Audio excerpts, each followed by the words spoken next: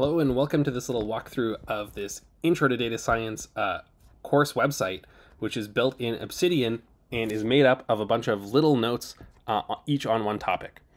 So you can see all the notes if you click on over here. These are all the different notes. What is irreducible error? What is a loss function? Things like that. And these notes are made from a course I'm teaching. Lecture 1, you can see, if you click on this little hashtag lecture 1, these are all the different topics that came with lecture 1. The video for lecture 1 is also posted. You can see the main ideas of lecture 1. I put them in bullet point right here for you to see. So we did some supervised learning versus unsupervised learning. What's the difference? Regression versus classification. What's the difference? And then we did this example in class. So if you watch the video, you can go through this example again and see all these different problems that we did about a movie theater and rating things 1 to 5 stars. You can try it yourself.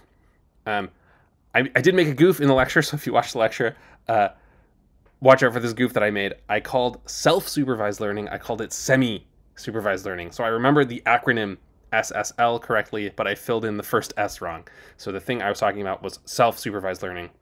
We also did an example with irreducible error, talking about that. And finally, we finished on this dice example where we were rolling a 4-sided dice and we tried to minimize the square loss.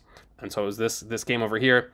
What is the best choice of the Y hat to pick that minimizes how much you pay out when you pay the squared loss? Okay, and that we did that in some detail. And after class, somebody came and said, I have another solution that uses calculus. So I did this one with Pythagoras for random variables is what I did in the video, if you watch that. But somebody else came with this calculus method, which is also very nice. So if you want to read that, you can read it on the website. And I hope to update this as we go in the course. Another cool thing about Obsidian is it makes this graph of all the different topics. There's not that many right now, but as the course progresses, it should fill up with lots of more topics. So that should be fun. So I'm looking forward to this. I had a lot of fun making this thing in Obsidian, which is new for me, but so far I'm really enjoying it.